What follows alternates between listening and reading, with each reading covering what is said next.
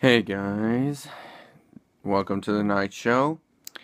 Yeah, I haven't done this for a little bit, but I can tell you right now that I've got a couple of good stories for you. Okay, so the first one is so we have this very demented guy who, in his basement, he built a torture chamber. It was soundproof and everything, and he was planning to kidnap children and torture them there. And they'll be like, and I'm sure, like, what? Oh, just never mind. What? Why are you talking about this? Well, what makes the story so peculiar is that he shared his plans on social media.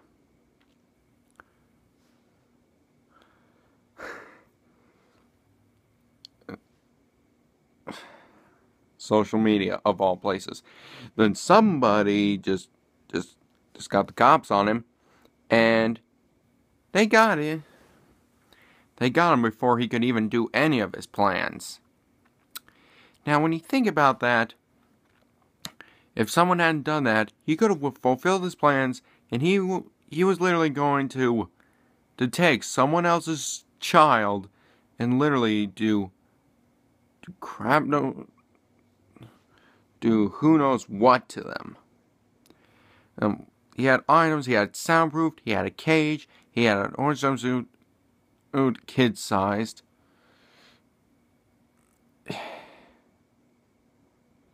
And handcuffs and this, I don't know, I don't want to tell you what it is, but I will tell you something. It's something that goes in your mouth, they put it around, they strap it around your head, and I'm pretty sure that's so you can't call for help. That's what they mostly use it for.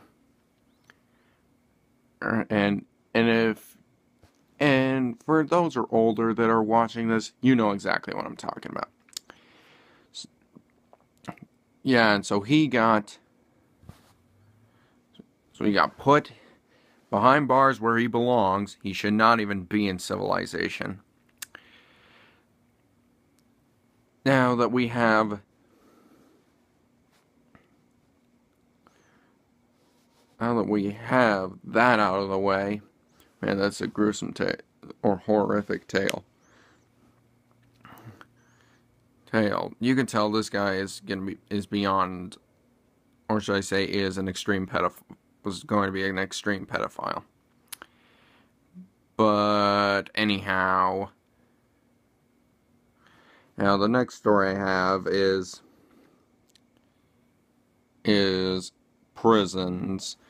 There was a story that hit the headlines like apparently there were some corrupt prison guards that were giving these, like inmates phones, giving them drugs, like pizzas, money,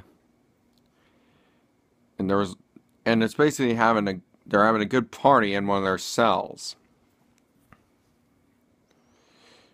And again, they put it out on social media. This is how this got caught. Again, there are a lot of corrupt prison guards. What are they? And another worst case, we had these 4 female guards that this one inmate had impregnated for them, and these are literally fatherless children here. Or I'm not gonna say the word, because I want to keep this clean, but you know exactly what I'm talking about. And if anything, this is beyond what you would believe.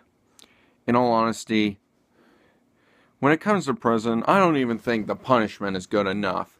Because most of the time, you just sit in your cell bored out of your mind. But that's not the way just to get it done.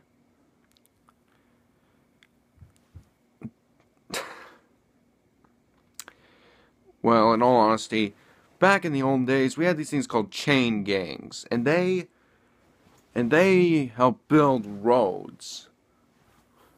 roads and stuff like that. These prisoners need to work more. And you just gotta make it so they never want to go back.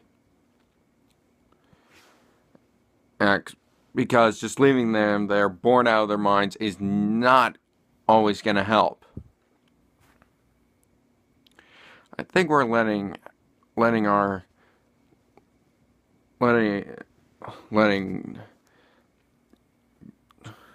prisoners having too much fun these days, but feel free to disagree. But anyhow, thank you all for listening, and I'll see you next time.